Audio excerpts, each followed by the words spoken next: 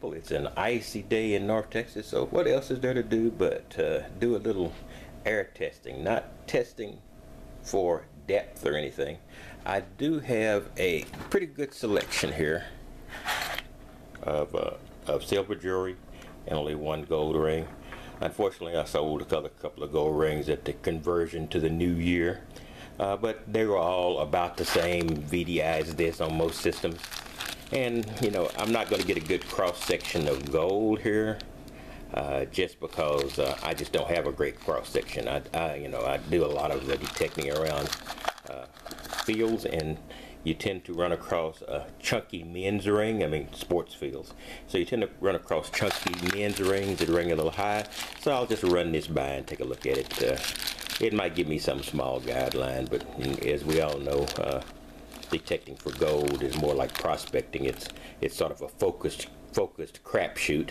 So I will be doing that right now. And I have a good selection of silver here. I have earrings, I have chains, I have baby rings, I have large chunky men's rings and various other rings, and I also have a couple of silver chains, a silver chain or two. So that's going to be the basis of my test today. So I'm just going to get a cross section. I'm going to get types. I'm not going to do every piece. I'm just going to get types. I'm going to get an earring, a chain, and then various sizes of silver rings, small, medium, large, baby ring, etc. So it's not going to be one of those interminable tests where everything I found over the last 2 years is going to be in this test.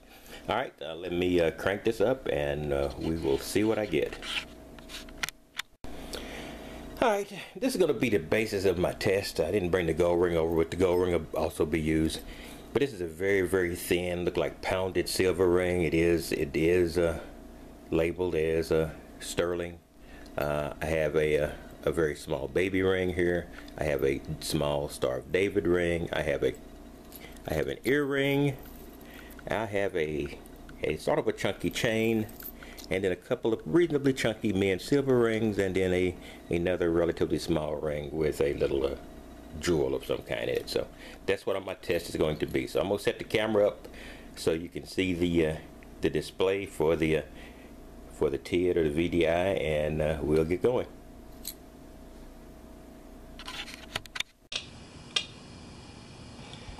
Alright, I have got the Nokta Fors Core set up. I'm just going to show you the VDI display. I will be dragging whatever I'm going to do a reading on. I'm also going to do a reading on this nickel. I'm in front of the screen before I show it, and then I'm going to pass it in front of the coil, and we'll see what it shows.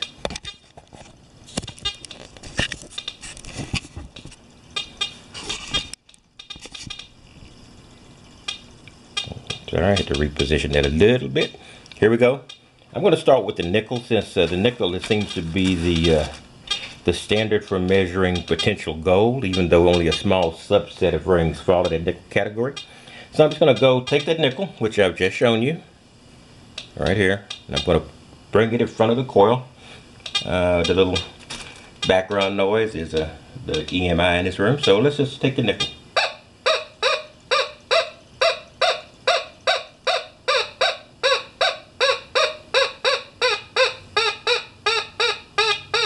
I think that's 5756. Fortunately, the screen I'm using on this gives me a mirror image, so I'm having to sort of translate in my mind exactly what it's showing. So I'm showing about 5756 on the nickel. Alright, now let's start with the silver. I'm going to go with the big chunky men's ring. This one is very big and chunky. Let me show this, I'm sorry. This is a very thick sterling ring, and I'm getting a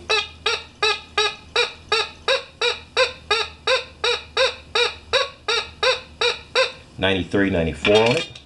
This ring is also in that category, but it is a little bit thinner. Let's just see if there's much change.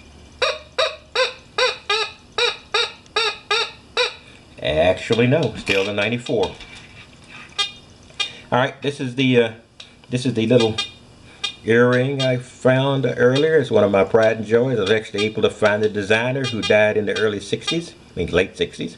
So let's try this. It's a very small little sterling earring. Well, not very small. It's about the tip of my finger maybe in size. All right, here we go. Let's try this.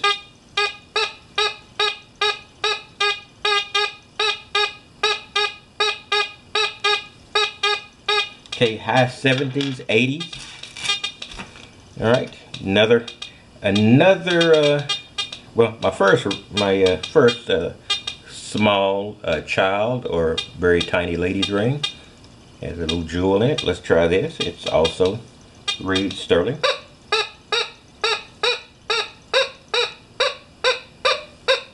I got an 85. This is another very tiny ring, a little chain on it, my little Star of David ring. And I'm going to try this one as well. Let's just see what it reads.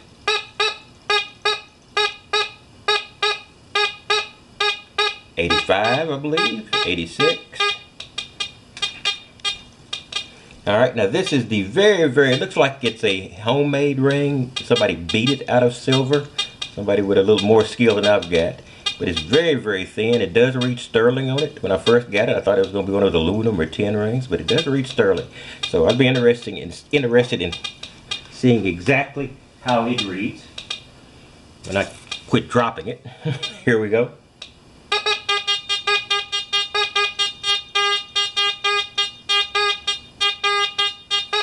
Low 70s.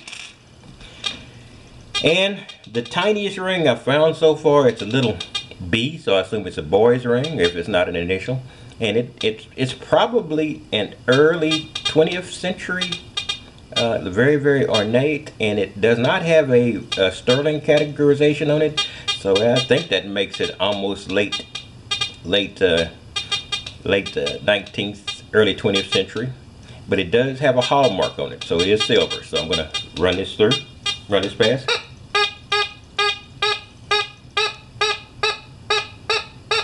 $82, pretty good substantial count on that. And here we go, the thing that drives a lot of detectors crazy. It's a ring, but it's a ring. It's a bracelet, a chain, but it is very chunky, so I expect to get a pretty good reading off of it, but we'll see. I'm going to swing it just basically like this first and see what I get.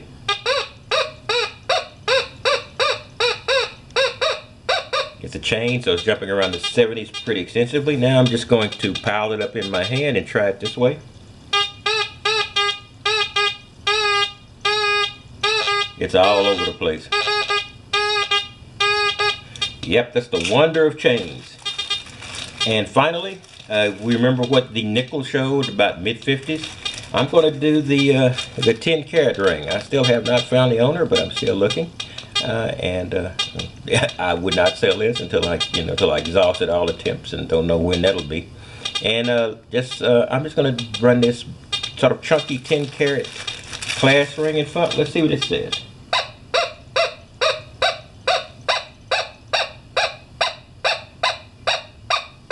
$81. That's a pretty high reading. It's definitely 10K. That's a pretty high reading. So yeah, that gives me some idea when I get in the 80s, which is usually what I consider the junk range. And on this particular detector, I might need to pay special attention. I always dig them, so I haven't missed anything, I don't think. But you know, that's nice to know. It's almost in the range with some of the smaller silver pieces. In any case, that's all I've got. I just wanted to get an idea of that. Probably I should have done that before I actually started using it, but I had good success just out there winging it. But you know, this gives me some idea of what the range of potentially precious metals would be, and the mighty nickel also gave me the possible at that 57, 56. At the possible low range of what the not low range, let's say mid to low range of what the what gold might be, in addition to this gold ring, which is on the high end and gives me the 80, of course. All right, that's all I've got, and I will attempt to stay warm. Here we have a little ice in Texas. This is late February 2015. So let's just hope it doesn't last long and I can get back out there and hunt. You guys up north, this is the blizzard of 2015, I'm sure it'll be known as. So I know you're still digging out, and I wish you a speedy return to the detecting fields as soon as possible. This is Texas Tiger Diggs, and I will talk to you later.